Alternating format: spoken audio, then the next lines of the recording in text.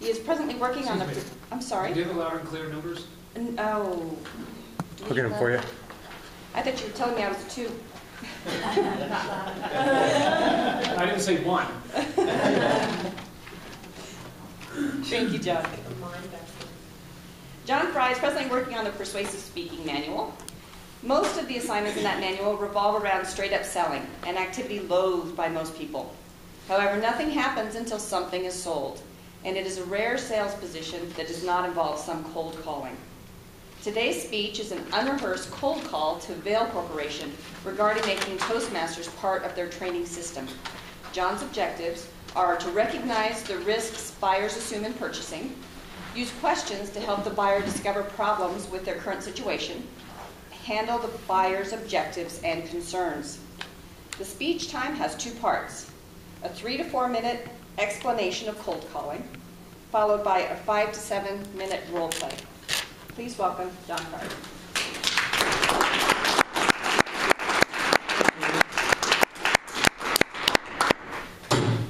Hi, how are you today? Oh, good Lord. Oh, not one of those calls. We've all got them. They're horrible to either receive or create. Today we'll talk about cold calling.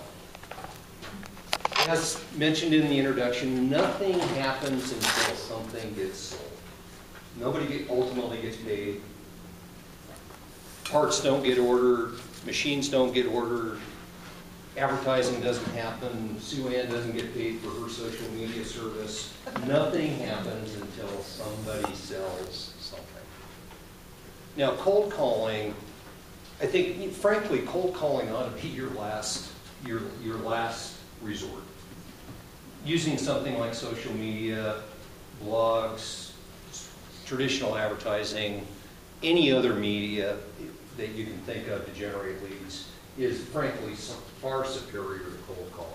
However, ultimately, I just don't know any function, particularly a high-end function, that doesn't involve cold calling at some level.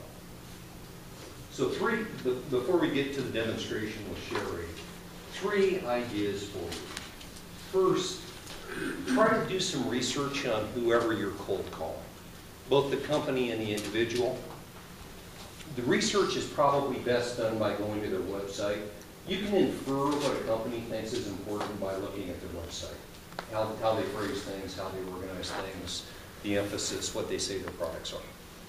Secondly, if you can use something like LinkedIn, probably the professional version, to figure out who you want to try to approach initially, go to their profile, look at their job description and whatnot. That's very, very helpful.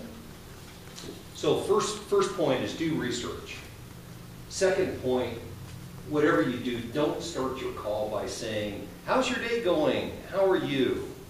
People from the South have a saying that is too familiar. You don't know them, they don't know you.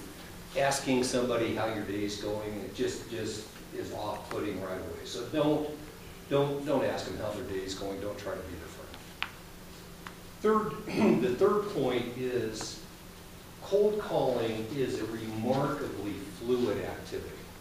You've got to figure out if the person that you're calling is the person you want to talk to. And that hardly ever happens. And so you've got to both simultaneously roll with an explanation and try to figure out the person you're talking with, how can they help you get to your ultimate objective, which is the person that you want to speak with that has authority over whatever issue that you're calling about. So with that, let's rotate into our role play. Sherry knows nothing about this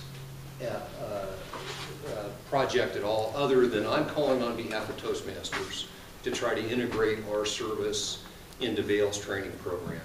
And I've specifically instructed Sherry to kind of be, not take it easy on me, be real. She's worked in professional service companies for a long, long time, so she knows exactly how these things go. So, with that, let's start out. And ring, ring. Vail Resorts, this is Sherry. Hi, Sherry, this is John Fry. I'm with the Toastmasters Club of Park City. Okay, yeah. And I would like to talk with someone that is in charge of the Vail training program, Super GS customer service. Vail Training Program Super GS. Can you tell me a little bit about, that's a program name I haven't heard. Oh, gosh, my apologies. That's the training program. I looked on your website before I called. That's the internal training program for Vail employees. Ah. And so perhaps someone in human resources might know about that? Yeah, I'm with the communications department. Yeah, probably someone in human resources would probably be a better bet. So let's stop right there.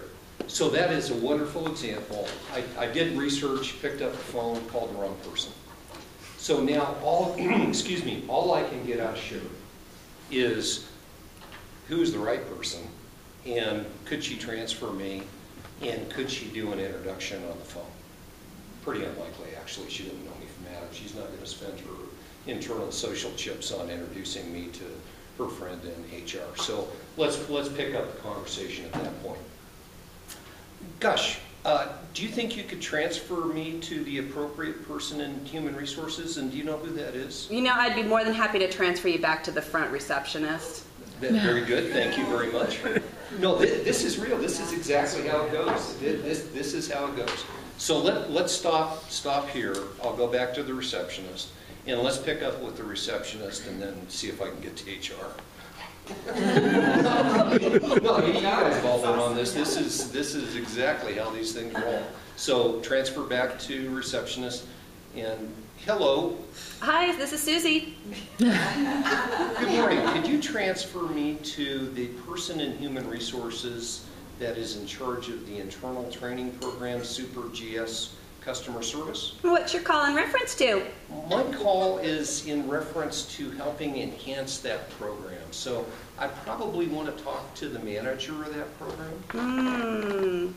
They're out today. Okay. No, thank you.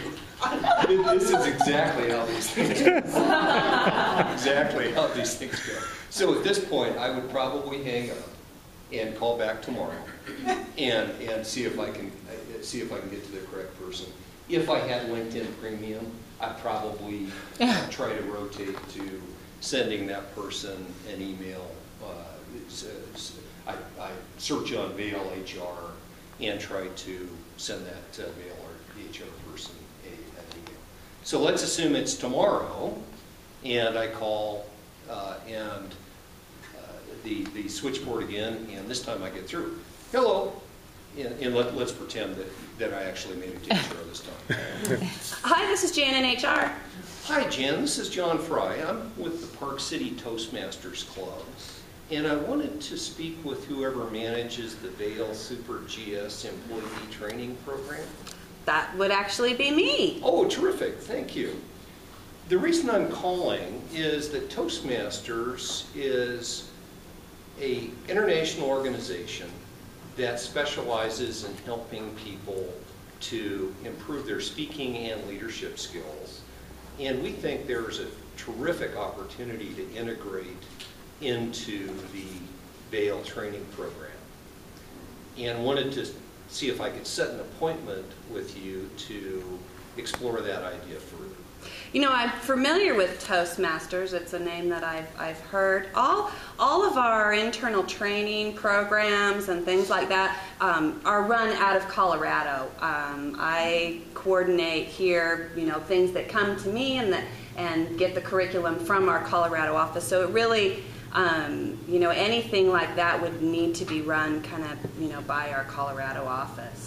Well, wonderful. Could I take a moment and just reality test a couple ideas on you to make sure that I'm not wasting time for us or the Colorado director? Yeah, I have about 5 minutes. First, I assume that having good verbal interaction between your employees and your customers is an important idea. Oh yes, we at Vail pride ourselves on our ability to communicate.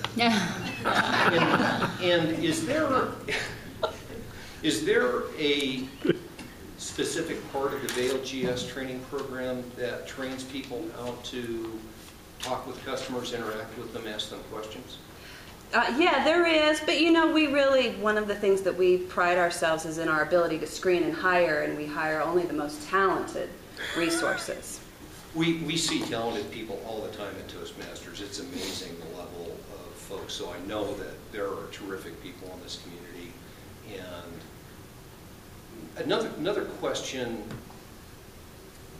clubs that are near college campuses have a lot of people that have English as a second language as member of their clubs, and they enhance their ability to speak English by attending Toastmasters. I assume that you still have a lot of J2 visa holders. Oh yeah, couldn't make it through a season without them. And I assume that English as a second language is a struggle for some of them?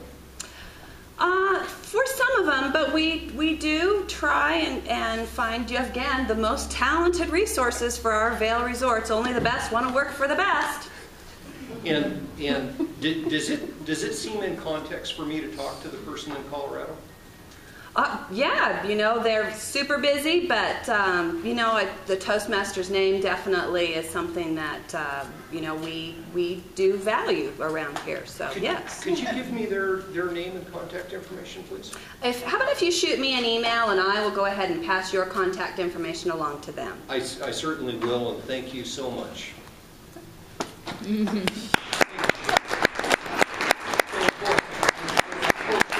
Take it easy on me.